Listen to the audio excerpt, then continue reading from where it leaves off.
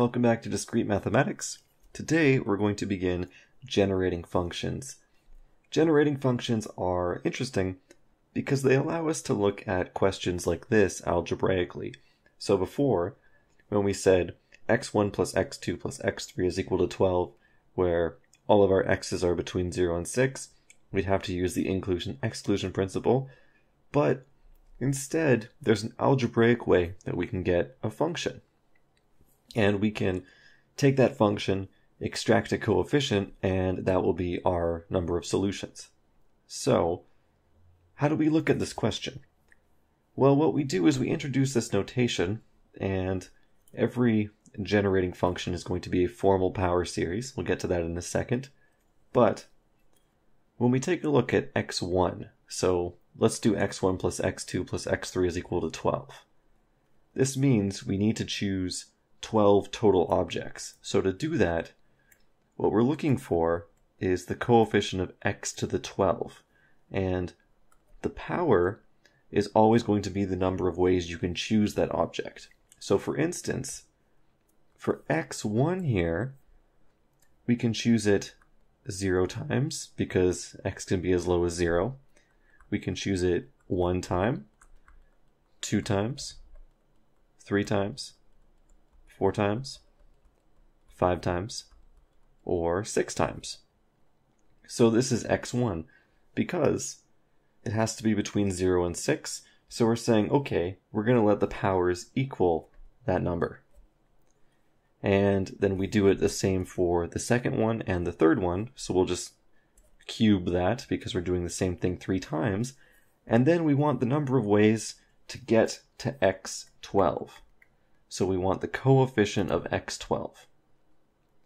Because, say we have x3 times x4 times x5, that's the same thing as saying 3 plus 4 plus 5. And x12 is going to have all the possible combinations of getting there. So that's going to answer our question of how many ways are there to solve x1 plus x2 plus x3 is equal to 12, where all of our x's are between 0 and 6. Kind of a cool thing. In fact, here's another example. Suppose we have red, blue, and white jelly beans. How do we select 20 of them if we have to have an even amount of reds? There has to be at least 14 blue, but there's also less than 5 white. Okay, well, for our reds, they have to be even, right? So we can have 0. So I'm always going to write x to the 0 as 1. So we can pick 0. We can pick 2 of them, so we have x squared. We can pick 4 of them, so we have x to the 4. We can pick 6 of them, and we can go all the way up to pick 20 of them. We can go on for infinity if we want to, but for the sake of this example, we're only picking a total of 20, so let's not go over 20. What about at least 14 blue? Well, that means the smallest amount we can pick is 14, so x to the 14. Plus x to the 15, because we can have any number after 14. So this will go all the way up to x to the 20. And we have to have less than 5 white. So that means that we can pick 0 white, or 1 white, or 2 whites, 3 whites, or 4 whites. So we can't pick 5, because it has to be less than 5. So this is the generating function for the number of ways we can select red, blue, and white jelly beans. So specifically, we're saying how many ways can we select 20 of them. So we're looking for the 20th coefficient here, the coefficient of x to the 20. But we can also take a look at any other coefficient we want. So we could see how many ways there are to pick only 17 jelly beans. If we wanted to. Of course, we don't have to, but it's available. So this is the power of generating functions. We're solving the same question for every different value of n we could ever want, all at once. So that's another good example. One more. This involves making money. So what is the generating function for ways to make n cents using pennies, nickels, and dimes? So I'm not asking for any specific amount of cents. I just want to know, okay, for any given number, how many possible ways can I make it? So let's do pennies. We want x to the n, because that'll be n cents. So we want to deal with everything in terms of cents. So with pennies, you can have 0 cents, or 1 cent, or 2 cents, or 3 cents, and that just goes on for infinity. With nickels, you can have 0 cents, or you can have 5 cents, or you can have 10 cents, so on and so forth. Again, we go by fives because we're dealing with cents, not with the number of nickels. We have to deal with the number of cents. And of course, for dimes, we can have 0 cents, or 10 cents, or 20 cents, so on and so forth. So if we want to say how many ways can we do 7 cents, well, we can just multiply them out and see how many ways there are to get x7.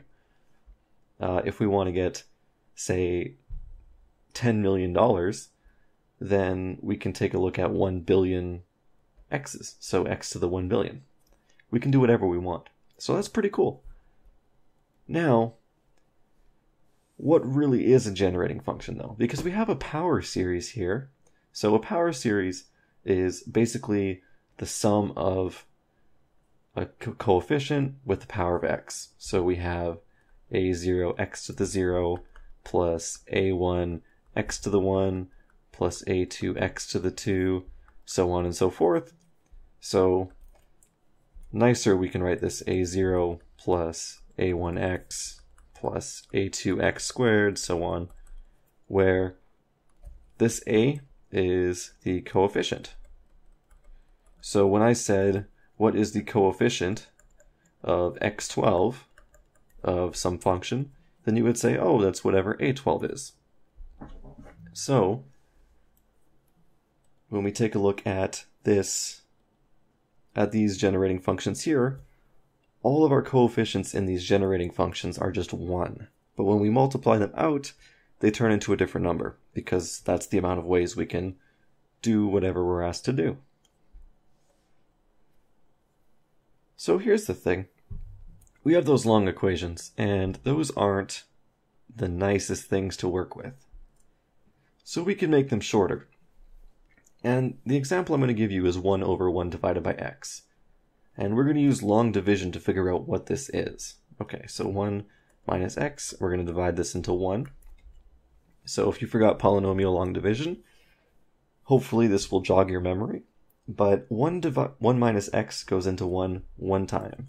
So then we multiply 1 minus x by 1.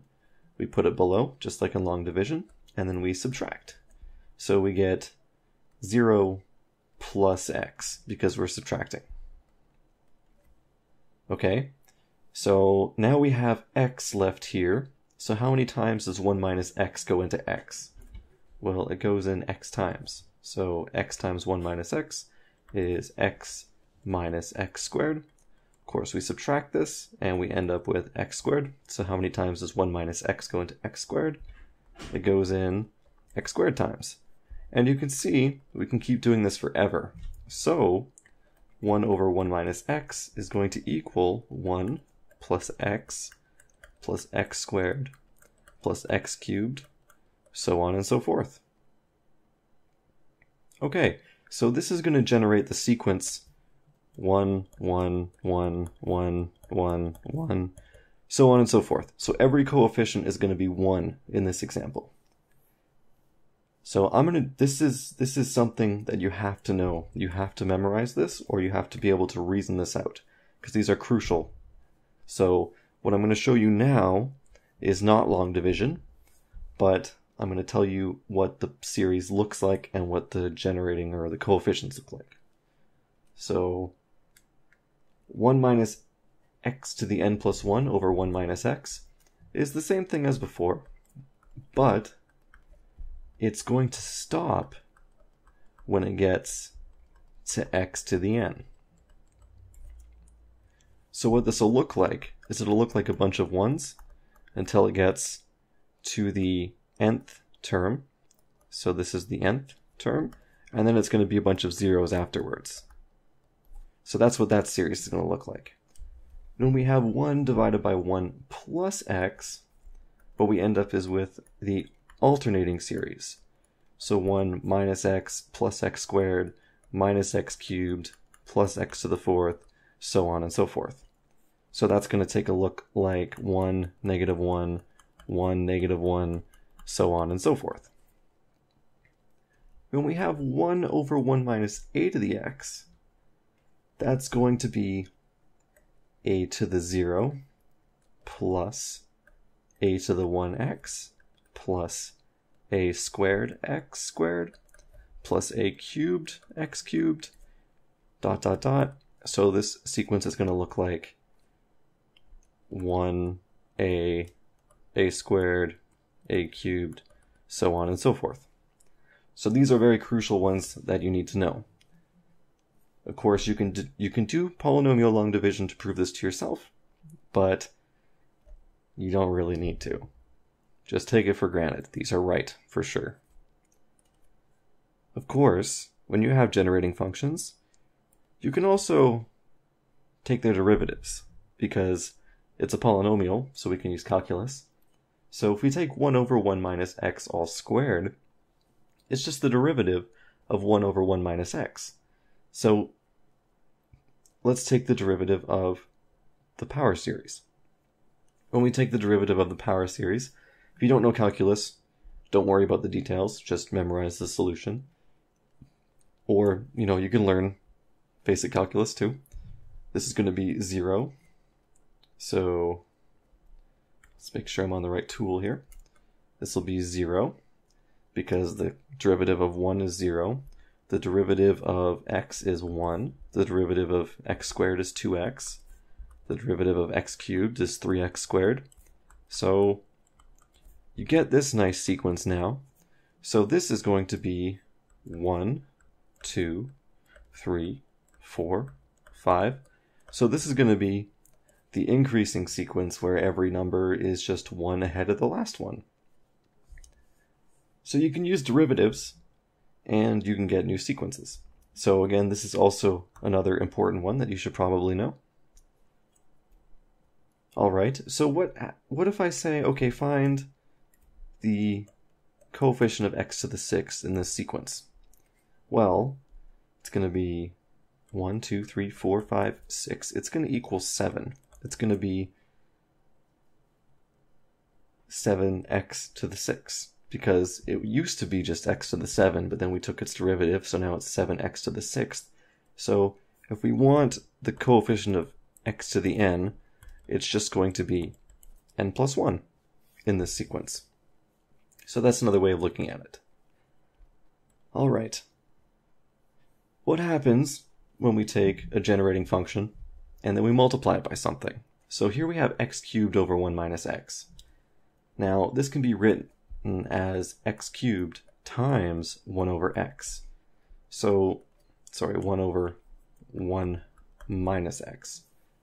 So if we write out the power series, it just kind of looks like this. It's x cubed times 1 plus x squared plus x cubed, goes on forever. And we can just distribute it into the function. So we have x cubed plus x fourth plus x to the 5th plus x to the 6th, go on forever. So what this really is this is just shifting the generating function over.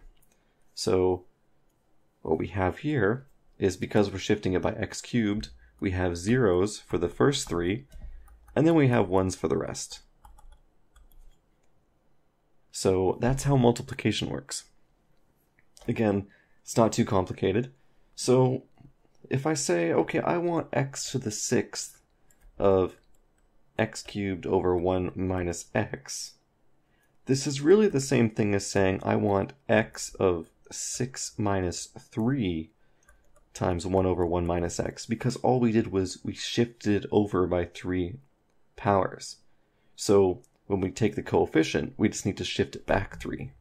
So x to the 6th, or the coefficient of x to the 6th of x cubed over 1 minus x, is really the same thing as saying I want x cubed of 1 over 1 minus x. This is a very useful skill that will be used in further examples. So here's the final question. what is the generating function for x1 plus x2 plus x3 equals 12 with a couple more restrictions? x1 has to be greater than 2, x2 has to be between 3 and 6, and x3 has to be less than or equal to 9. Well, this could be very challenging using inclusion-exclusion, but we can make this pretty simple, just doing it with generating functions. So x1 has to be bigger than 2, so this just means it's x squared plus x cubed plus x fourth, and we can take it forever, because it doesn't matter how high we go, because if we have x27, well, it's never going to add up to x12 or multiply to x12, so we don't need to worry about it. x2 has to be between 3 and 6, so let's do that one in light green. So here we start at x cubed, and we just go up to x fourth plus x5 plus x6. Okay, that's as far as it can go. And this next one has to be below x to the 9, so we can start with 1 plus x squared all the way up to x to the 9. So that's our generating function. Well, it's a few formal power series. We can simplify this. So here's what we'll do. We're going to take x squared out of the first series, so that way we start at 1, and, well, we know what this generating function is, so this is just going to be x squared times 1 over 1 minus x, which was just the same thing as x squared over 1 minus x. So these are all equivalent. With this next generating function, we can just take out an x cubed, and we'll have 1 plus x squared plus x cubed. And if you remember from before, this is the same thing as x cubed times 1 minus x to the 4 over 1 minus x. Again, you'll need to do a few practice problems in order to memorize these things and get them right. So this doesn't really need to be simplified at all, but what we can do is we can just sort of put the coefficients out front. So we could make this x to the 5 instead of x squared. And then we'll multiply by 1 minus x to the 4 over 1 minus x. And this last one, well, we only want to go up to x to the 9, so this is just going to be 1 minus x to the 10 over 1 minus x. So that's the generating function for x1 plus x2 plus x3 is equal to 12 with those conditions. Of course, how do we find coefficients? Well, we're going to get to that in the next video and the video after that, but you now have the basics to turn any counting problem into a generating function. So hopefully this helped. I definitely recommend going online, finding practice problems for this, and just getting used to turning these questions into generating functions. These are very popular questions. The coefficient changes. Having n cents going into something else is good. Jelly bean selection, which you can do with balls or lotteries or whatever you want. I'll be covering an example with dice next time, so we can talk about how we turn dice into these generating functions as well.